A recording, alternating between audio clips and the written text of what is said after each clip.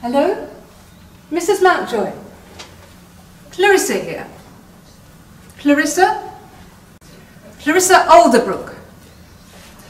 Major Alderbrook's wife. I'm in your church drama group. Yes, that's me. Fine, thank you. Actually, it's the drama group I'm phoning you about. You may recall when I joined you last year, I took great pains to make sure you understood what a wealth of experience I had.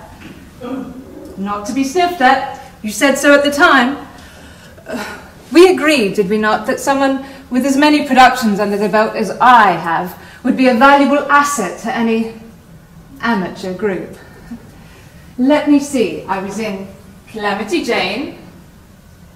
No, I wasn't Calamity, I had a supporting role.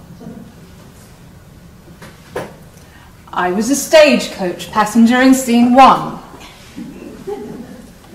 But then there was also 7 Brides for 7 Brothers. I was the mother of one of the kidnapped brides. Yes, of course I've had a speaking part. I had 2 lines in 7 Brides. But that's not important. I was in those productions and you were aware of it, and I thought that my experience should be taken into consideration when it came to casting people for some of your stuff.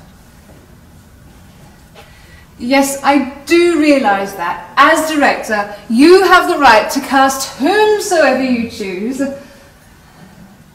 No, I would never dream of questioning your authority.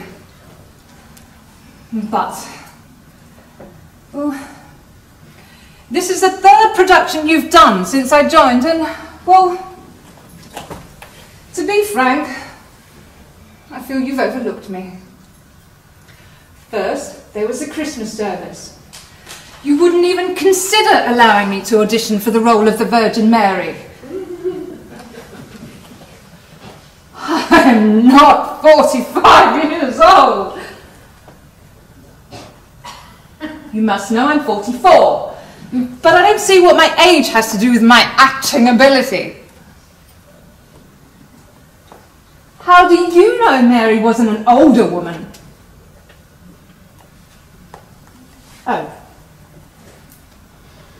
All right then. If I couldn't play the Virgin Mary, I was definitely in the right age category to play her cousin, Elizabeth. Surely you could have written it into the service. It's in the book. Look, I didn't want to say anything at the time. Well, yes, all right, I did. But I didn't want to press the point.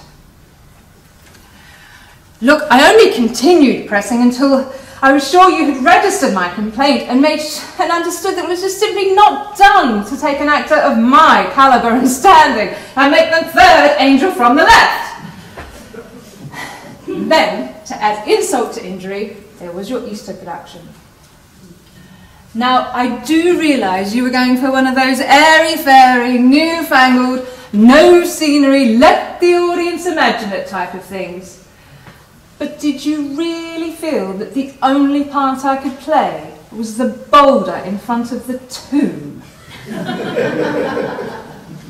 I know it's an important part of the story, but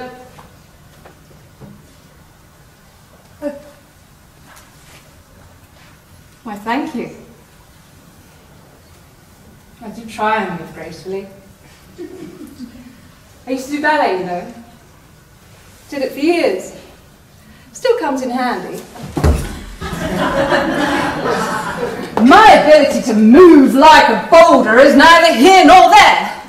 I could be Mary in that production, even if I was slightly too old to play her at Christmas. I was definitely the right age by Easter. Let's face it, I was closer than the girl you cast. Oh, come on, Mrs. Mountjoy. Mary at Easter was a woman who had a son in his 30s. She would hardly have been called a teenager now, would she? I could have given the role depth. I could have supplied it with poise and understanding and raw emotion. I'd have had the audience crying in their seats with my portrayal of a mother's anguish.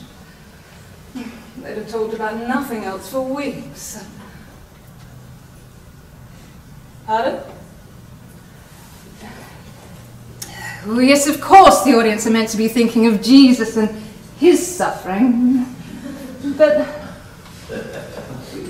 I think the audience would have seen him suffer more with me as his mother. Now, on to your latest production, the Harvest Festival Pageant. What's wrong? What's wrong? Are you serious? I am an experienced actress. I have dignity, poise, and yet you expect me to climb into that silly, not to mention itchy and hot costume in order to play a harvest offering. I know everybody else is doing it. I've seen everybody else's costumes, and some of them are truly inspired. I fully understand you asking Freddie Blacklock to be a banana. And casting Evelyn Eden as a juicy red apple seems to sum her up wonderfully.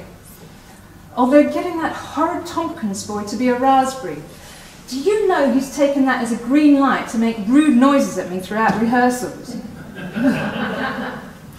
Look, I don't care what you dress the others in. I don't care whether they're good sports about it or not. What matters to me is the part you expect me to play, and I'm here to tell you I cannot do it. I put up with being an angel. I tolerated being a boulder. But this is far, far worse. This is simply not a part I should play. Mrs. Mountjoy, let me say it loud and clear. I am not a